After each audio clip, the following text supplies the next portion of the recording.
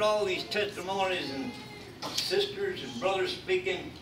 Kind of reminds me over there in Galatians, the 3rd chapter, 27, 28, 29th verse, when Paul was writing, he said, you that have been baptized into Christ have put on Christ. Then the 28th verse he said, for there is neither Jew nor Greek. That's it. There's neither bond or free. There's neither male or female, but you're all one in Christ. You're all one. And if you be Christ, you're a seed of Abraham. Yes. And adhere to his promise. Yes. And I believe that we've got a promise. Yes. But we first have got to look for it. We got to be like it was on the day of Pentecost. Amen. And Peter said, this is that. Amen. Well, I believe we're getting a touch of that. Glory. Glory. I believe we're seeing the time when the church gets back together like it ought to be. Yes. When you can feel the presence of God and the glory of God from the pulpit to the door. No little eyes, no little me. Yes. You know what? Unity has got you and I in it. Right. Amen. You take the I out and you got untied. Yeah. And if you take the you out, what do you got? It takes everyone striving. Yes. Just like on a job, you have a certain job to do, and if you don't do it, it makes it hard on somebody else. Amen. Amen. Oh, hallelujah. Yes. And I believe it's time to get back Yes. in the day when we first come into this Pentecostal season, when the Spirit of God was anointed. Yes. Well, one time they even called a fire truck to a church Yes.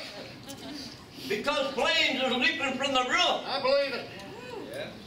Praise But when they God. got there was no fire, just flames. Glory. I believe we can get back Glory. like it was the day before. Amen. You know, I'm kind of like that. I believe it. I'm kind of like that old farmer. Yes. You know, this English teacher said, which is proper? Huh? Your hen is setting S-I-T-T-I-N-G, or your hen is setting S-T-T-I-N-G.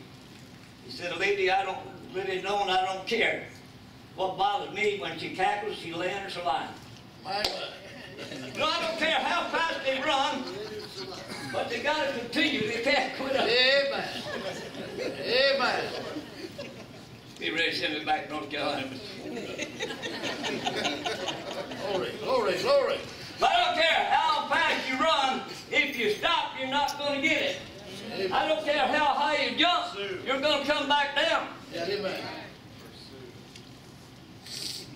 And this is something that we have to strive at. Bless the Lord, bless the Lord. I mean, you know, what makes the Spirit of God come down? Praise. Praise. Praise. Enter into engagement, praise. Oh, hallelujah. We need to be a thankful generation. My. And you know, I can't stand people. Now, I like a little humor. Yeah. Thank God. I always figured a little humor was a whole lot better than rumor. Yes. Absolutely. But when you start belittling somebody else, that's not a joke. That's right, brother. That's not a joke. That's right. Now, I don't mind talking about myself. Mama said when I was born, everybody smiled except the doctor, and he laughed out loud. But hey, what do we? We're here to praise God, ain't we? Come on, praise Him. Let them know, hey, we're in a Pentecostal church. We're not in a cold, indifferent church. Like Brother Marlowe said, if you got the wine, it better come out like wine. Amen. Oh, hallelujah. Glory. You can't patch up the old thing. It's got to become new. Amen. And I'm glad one day I become a new creature. Yes. Amen. Amen. You know, when I came to Christ,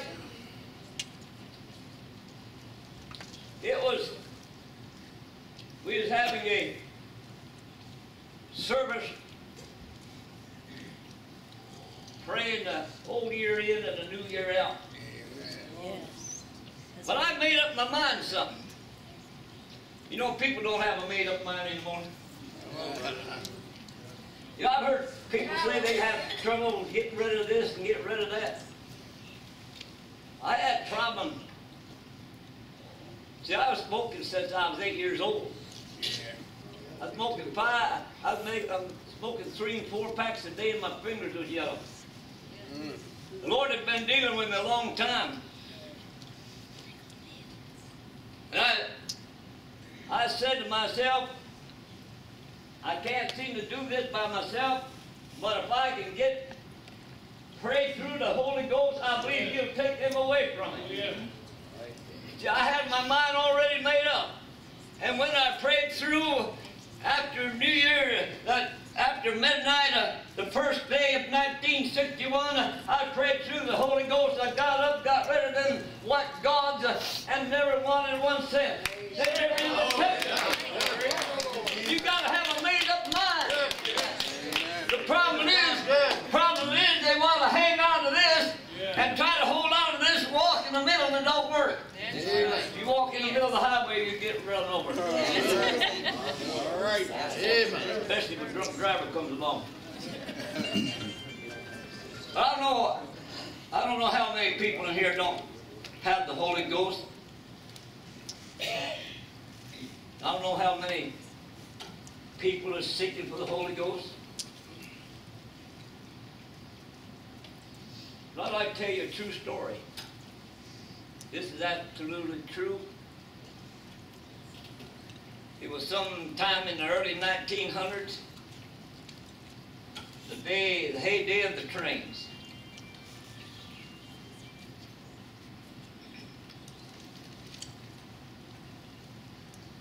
God is just as real He did on the day of Pentecost as He's just as real now as He was then. And all we've got to do is repent, get the Holy Ghost, and get back to the foundation.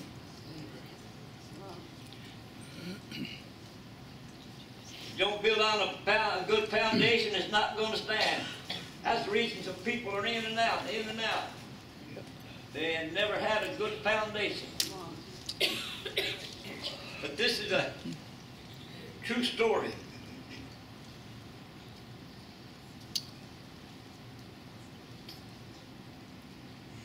There was a preacher one time that had just closed out a revival in one of our big Midwestern cities. And on his way home, he got on a train and sat down beside a young man and tried to start a conversation about the weather. When the minister realized he got no response, and he turned to look at the young man, and tears were streaming down his eyes. He said, "Son, I'm a preacher. I'm a minister. I just closed out a revival. And if there's anything I can do, I'll do everything I can." And so through a veil of tears, that young man proceeded to tell this story. He said, "Preacher, nearly 3 years ago, I got so mean at home that I struck my own dad. But 3 weeks ago, walking by an old country church, I walked in and God gloriously saved my soul. And now I'm on my way home." Yeah. Well, that's all well and good, son, but how do you know they're going to welcome you? How do you know they're going to want you home? He said, "I wrote them a letter. I said I was going to be on this train. And all my life, we've lived right beside these railroad tracks. And in the backyard, there's a little old apple tree. And I wrote them and told them that it was all right for me to get off, to hang my white rag in the top of that apple tree. But preacher, we're almost there. It's just around the curve. And I can't bear to look. And the mister said, son, I'll be your eyes. And he took his handkerchief out and dusted the window of that little old train. And all of a sudden his face lit up on a great big smile. He said, son, you don't have a thing to worry about. Why, that apple tree's in full blossom. Why, there's white rags hanging from the top to the bottom. All right. And in the bottom of that apple tree, there's a gray-haired mom and dad. All right. With a great big white bed sheet in between them, saying, come on home, son, come on home. All right. And that's the way it is with God. Hey. And all this anointing that's been going on here, and all this preaching, and all this singing, and all this testifying, God is standing in the part of the glory with his arms outstretched, saying, won't you come on home?